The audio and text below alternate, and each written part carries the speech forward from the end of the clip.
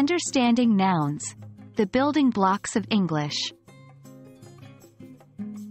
Hello everyone, and welcome to our English language learning video. Today, we are going to explore the fundamental concept of nouns. Nouns are one of the crucial parts of English grammar, serving as the building blocks of our sentences. By the end of this video, you'll have a clear understanding of what nouns are and why they are so important. Let's dive in. So, what is a noun? Well, in the simplest terms, a noun is a word that represents a person, place, thing, or idea. It's how we identify the subjects and objects in our sentences. Here are a few examples. Person, woman, teacher, Michael.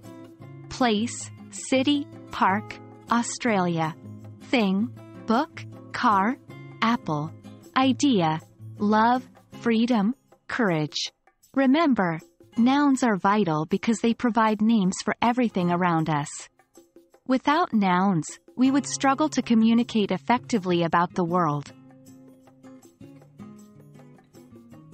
Next, let's discuss the different types of nouns. This will help you understand the variety of ways we can use nouns in English. 1. Proper nouns. These are the names of specific people, places, or things.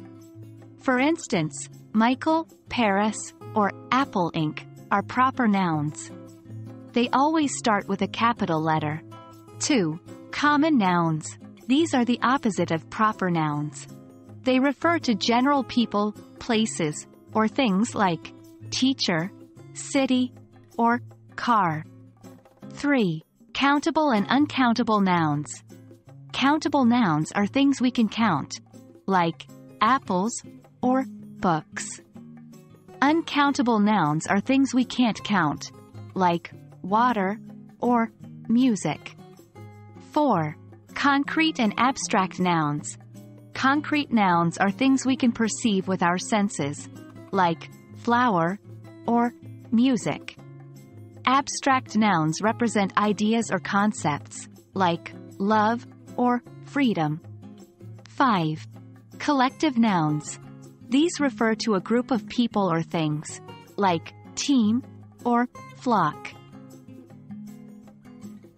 Understanding these categories will help you use nouns more accurately in your sentences.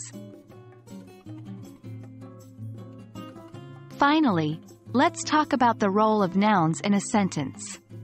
Nouns can serve different functions depending on their placement and use. Subject. The noun that performs the action of the verb. E.g., the dog chases the ball. Object. The noun that receives the action of the verb. E.g., the dog chases the ball. Complement. The noun that provides more information about the subject. E.g., he is a teacher. Nouns also often come with articles. A, an, the, and adjectives which describe them. Well, that's our introduction to the concept of nouns. Remember, nouns are foundational to English grammar. They give names to everything around us and play different roles in sentences.